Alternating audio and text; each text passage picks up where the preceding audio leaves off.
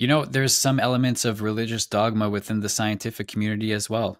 They're like the way that they are so adamant about not like the part of this whole conversation, and this wasn't really addressed too much in the movie, but it's the whole consciousness aspect of it, which kind of the whole physics about how these craft would work. And they spoke about some theories about how there's a bubble surrounding them which manipulates space-time, and this is how they can travel and things like that. But it flies in the face of all of the physics that we have. And I haven't heard Neil deGrasse Tyson comment about this film or like anything really related to all the information and testimony that's been coming out for the last few years now.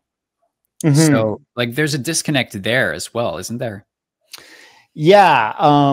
The mainstream scientific influencer community, as well as, just scientific academic community kind of shuns the UFO phenomenon. And, I think if it was again, this is a useful thing if Congress addresses this and unveils that it is a very real phenomenon, then maybe the academia and scientific community can be a part of it and actually embrace it. Because right now it's not considered real. You know what I mean? You need to have sort of one before the other. But yeah, I have notes here from watching, like, chat about these craft. It was Hal Puthoff being one of them, and Eric Davis, and they're the scientists, hardcore sort of physicists in the film. They talk about a time bubble, anti-gravity wave riding sort of technology that they must be using, and they're warping time and space. And that's why when we have FLIR video, they talk about two things that I liked there. If you take a video of the sky and something like there is operating, like that is operating like a UFO using this time-space warp bubble, you wouldn't see it with your naked eye because it's literally warping space around it so that it's as if it's not there. But FLIR video, all this forward-looking infrared camera technology that's on the F-18 fighter jets, the Raptors and stuff that Ryan Graves and the other pilots talk about chasing and detecting this stuff, that sees into a light spectrum and it's able to see something that's even got that bubble around it. That might be why sometimes these things look like a sphere, but then when they pop out of that, there's actually a black triangle or, a oblonged pill-shaped craft, or a disc, a saucer. So I liked how they addressed that. And it's something I've been like sort of addressing in previous docs and stuff before.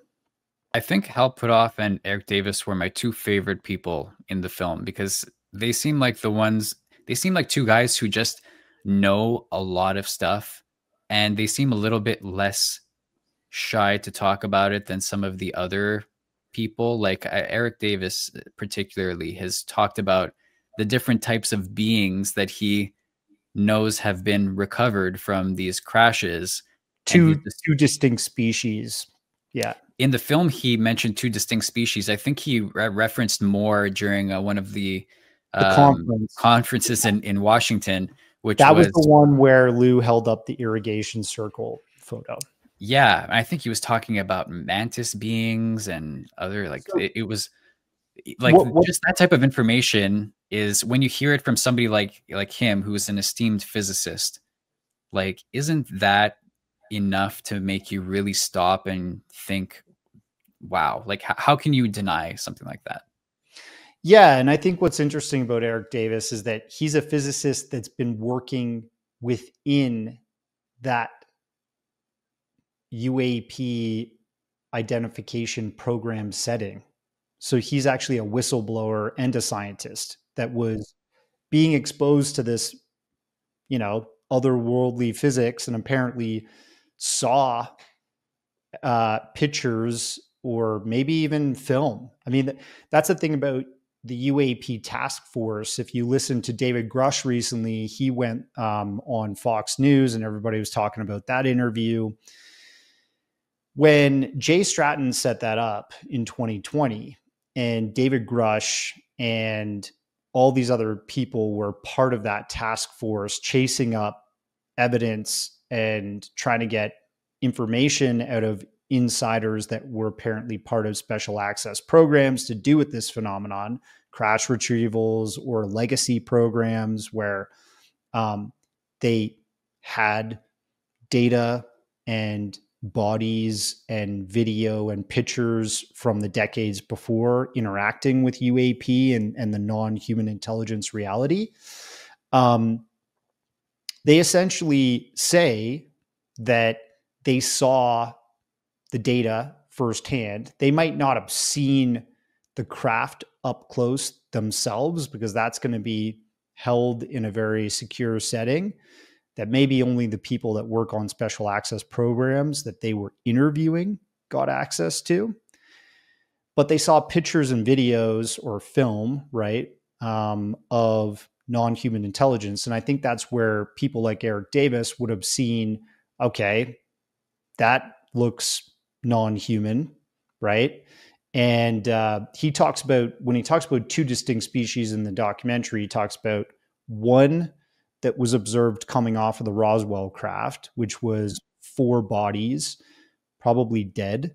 Maybe it's rumored maybe one was alive still. And that looked like a short sort of, people didn't even call those beings didn't even look like grays. They had big heads and bigger shaped eyes, but they didn't have like the blacked out eyes. There's a lot of sort of rumor and misinformation about that. But that's one distinct species. And then the other species he discussed was something that made contact with the legacy retrieval program.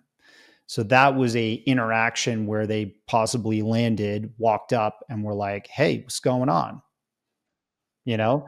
And he didn't talk about what the phenotype was there, what they looked like. He just said 2 distinct species. In the conference, he talked about the Mantis sort of looking being, and he didn't say reptilian. People kind of from the super conspiracy world, like the Love and Light peeps, picked that up and ran with it. He said there is something that looks like a gray that seemed to have a reptilian look to it, but was not reptilian. You know what I mean?